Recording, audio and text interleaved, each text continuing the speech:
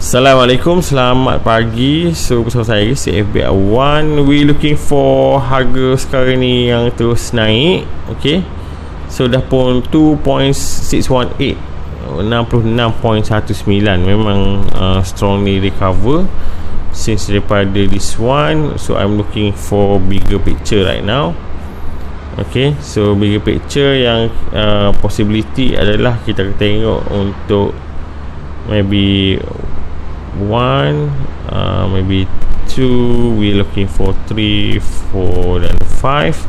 So sekarang ni kita berada dalam 3, so ni 4, 6, 1, 8. I think soon anytime soon untuk correction. Dan kita untuk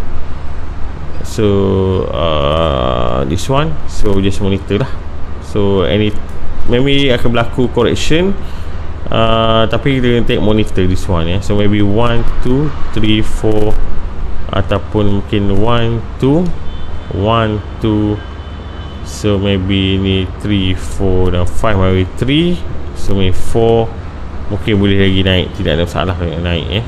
So tidak ada masalah untuk naik. Okay, so I'm looking at 1, 2, 3, 4, 5, 6, 7, 8, 9, 10, 11. So mungkin ni cari yang paling panjang, this one.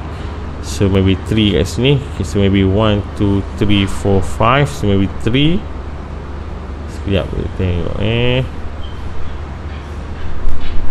Okay, so maybe this one 1, 2, 3. So maybe 1, 2, 3, 4 dan juga 5. Adakah 3? So ni kita tengok untuk this one. So kalau this one drop below this line, so maybe kita tengok untuk correction wave 4, which is 65.66. Sekarang ni 65.93. So correction kalau drop below this 6566 ni, mungkin kita tengok untuk harga ni akan berlekat untuk wave 4 dan mungkin akan naik lagi untuk wave 5. Dan kita tengok mungkin area sini dan maybe area 0.382%.